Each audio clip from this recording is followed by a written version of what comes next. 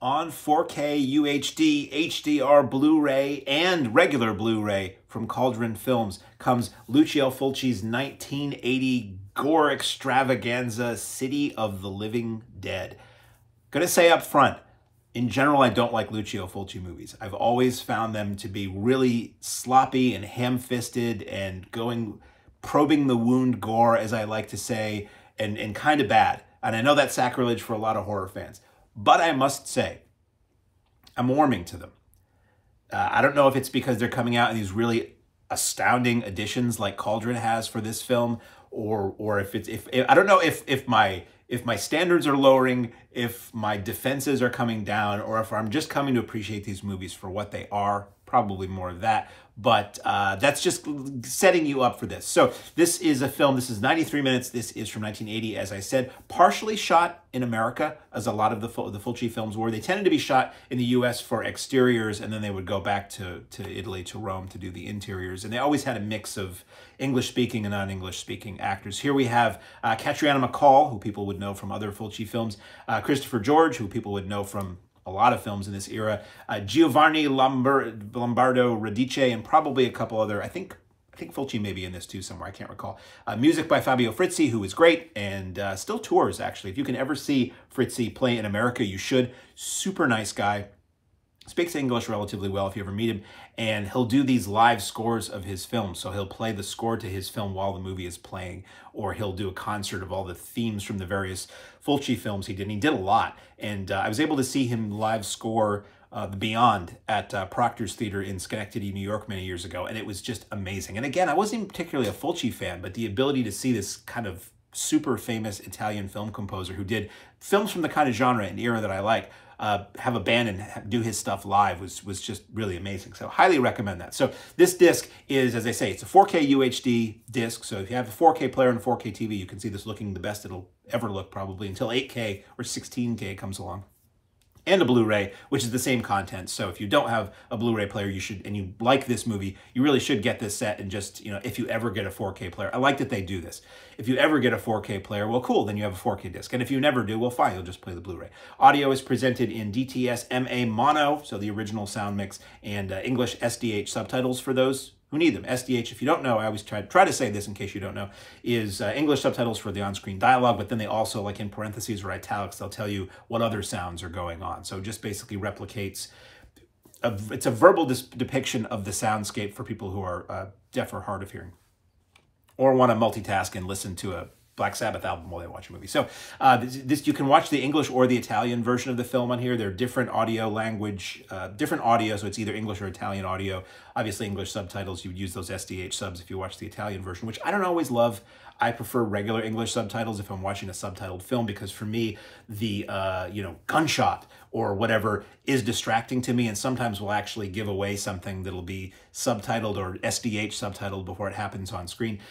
In the on-screen and end titles are English or Italian, so depending on which version you watch. If you watch the Italian version, you see the on-screen title, or I'm sorry, the U.S. title of this film was Gates of Hell. The Italian on-screen title is Paura Nella Città dei Morti Viventi, which is more or less the City of the Living Dead. So the basic story here, not going to give you the whole plot, is a woman, Catriona MacColl, has this like psychic vision that something bad is going to be happening in this town of Dunwich, this little New England town. This is, the Lovecraft reference, Dunwich Horror and all that. Something is going to be happening bad in Dunwich, and the dead are going to start rising, and something needs to be done. The film opens with a priest hanging, as fun for the family, a priest hanging himself in the cemetery in Dunwich, and Christopher George kind of comes in to try to figure out what's going to happen or what's going on, or who's murdering people.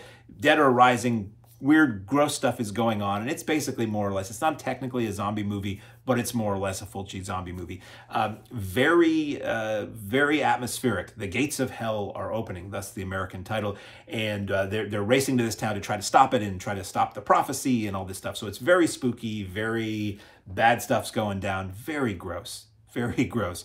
There's a moment in this film that occurs inside a pickup truck. Guy and a girl. The guy is Michele Soavi, who went on to make a lot of horror films, including Cemetery Man, Della Morte, that a lot of people love. He's an actor in this, and he did a lot of like acting in movies around this era and crew for Argento and other Italian filmmakers.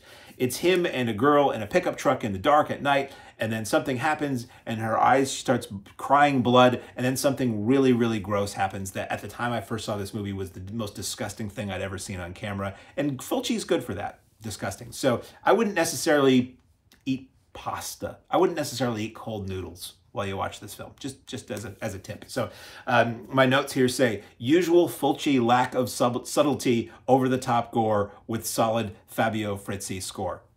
It is what it is. I know a lot of people love Fulci, so that's cool. I'm really reviewing this more for anybody who's curious as to what it is. I'm going to give you my opinion, but I'm going to tell you what you're getting with this set. The ending, so it's very atmospheric, very gross, really good score. It looks great. It's a beautiful restoration on this disc, whether you're watching the 4K or the Blu-ray. Personally, I'll watch the 4K disc because I have that ability. They never, to my eyes, look that much better than Blu-ray, but I know they do. I know they're sharper. I think it depends on the movie where you're really going to see that difference, but it looks great. It looks the best it's ever looked. They do the 4K mastering, and then they do a Blu-ray version from that master, so the Blu-ray is going to look equally.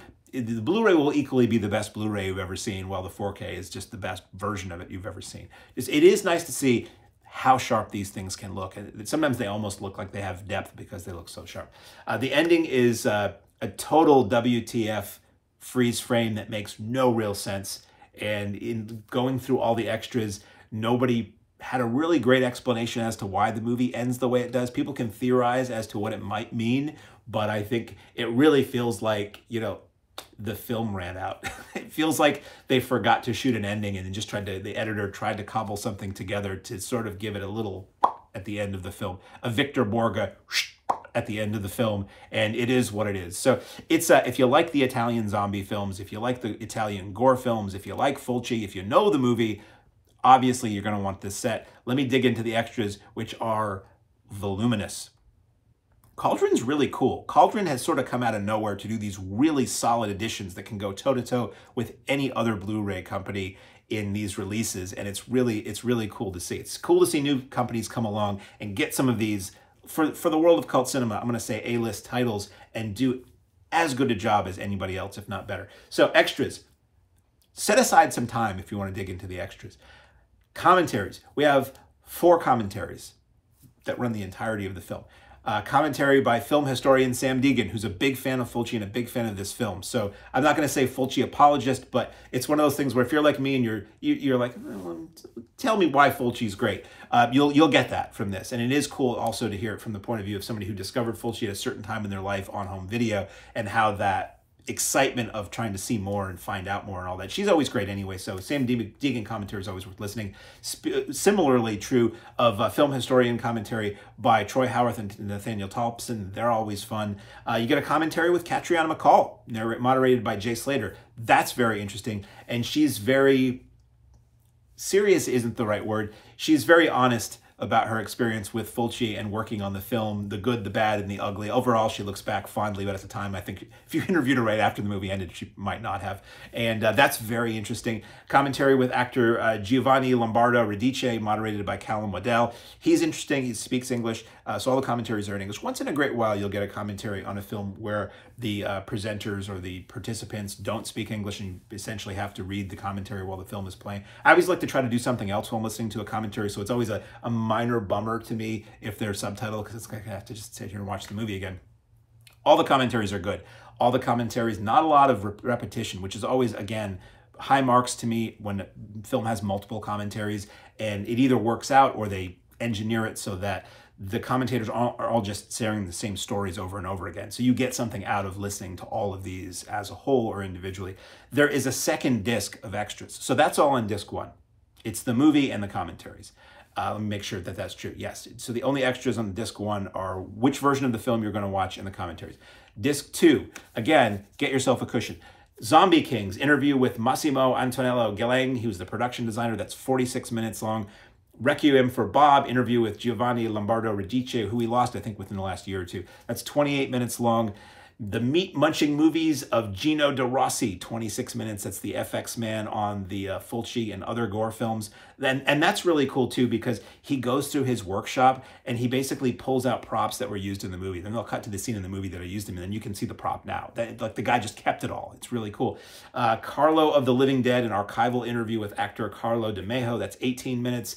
On-stage Q&A with Venantini and Ruggero Deodato. That's 46 minutes. He played the man who does something to Radice in this film.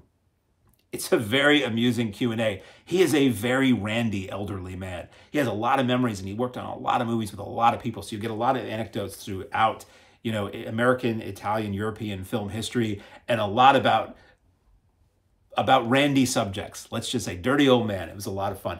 Catriona MacColl Q&A from the Glasgow Theatre with Callum Waddell moderating. That's 20 minutes. You get music for a Flesh Feast, Fabio Frizzi Q&A. That's 29 minutes. Catriona MacColl archival video intro for a different video release of the film. That's 5 minutes. A trip through Bonaventure Cemetery, Savannah, Georgia, which was where the dead were rising in this film, where a lot of the film was shot.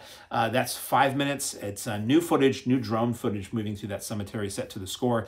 Archival interviews with the cast and the crew from the documentary Paura, Lucio Fulci Remembered Volume 1. That's 42 minutes, which has to be like a big, sizable chunk of the runtime of that film. Trailers, you have it's 6 minutes of trailers that just play one after the other. You get the Gates of Hell US trailer, which is always cool to see how it was constructed and sold to US audiences, and the wonderful 1980 American voiceover actor who did it, the voiceover announcer, is a voice I love. English City of the Dead trailer and Italian trailer for the film. An image gallery that runs 9 minutes.